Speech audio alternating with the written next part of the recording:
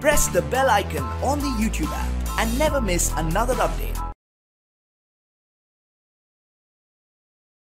What is going to be top of the agenda in your view? I think possibly terrorism, defense cooperation, certainly trade will figure in the talks. But the region, especially to India's west, has become very troubled. And so strategic issues, I think, along with defense, will be top of the agenda. Well, one of the things, of course, which India has a vested interest in is these visas for IT personnel, these H-1B visas.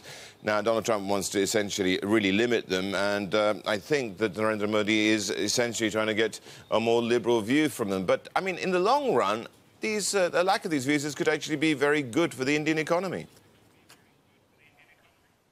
I think both ways. It's for the American IT sector to lobby for these visas, and they have in fact lobbied, including setting up a coalition during the campaign. The Indian IT sector, some of the CEOs have already said that their products have been upgraded, there's much more value added. So Infosys doesn't think it's going to be a problem. Wipro has announced hiring 10,000 people in the United States. I think this is less of an issue than it appears to be.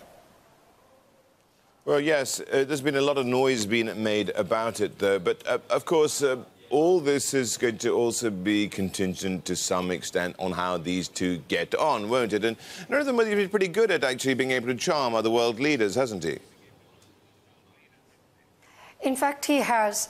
But I think he's being cautious because in the less than 6 months that President Trump has been the president, he has gained a reputation for unpredictability, and then there was that unpleasantness on the telephone with the Australian Prime Minister. So I think the Indian Foreign Office has said that there isn't a fixed agenda. They've been fairly low-key on the visit, talked about it as a getting-to-know-you visit. On the other hand, the American side has suddenly become very warm and been playing up the importance of the visit.